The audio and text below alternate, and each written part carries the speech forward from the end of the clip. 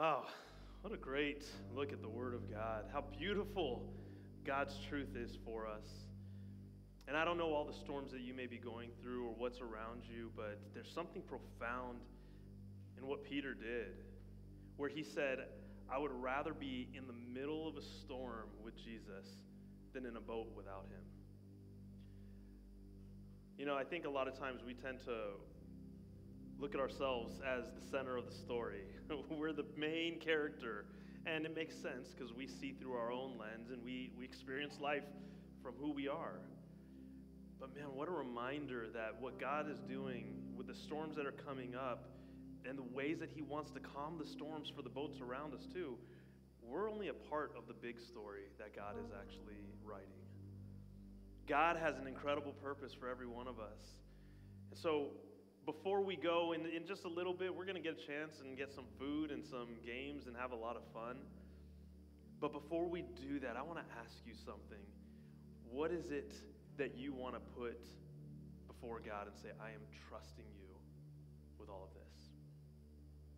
And I know that some of us may be in a really good season right now, and maybe you're saying, I trust God and I'm good.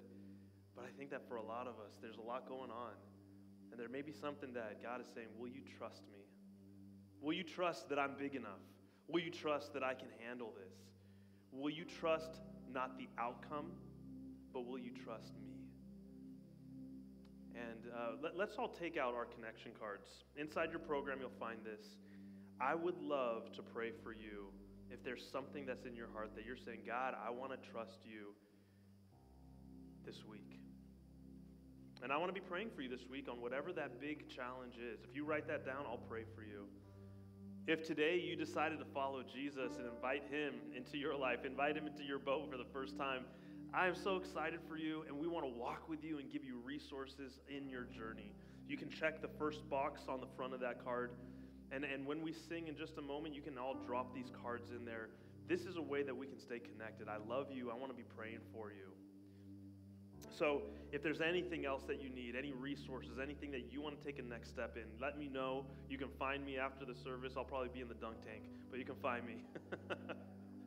Or you can write this down, and I will be in touch with you. So let's all stand. And before we go, we're going to sing in faith about the goodness of our God. Understanding that maybe our situation isn't good. Our circumstances are very scary maybe, but we believe in the goodness of our God. Let's sing.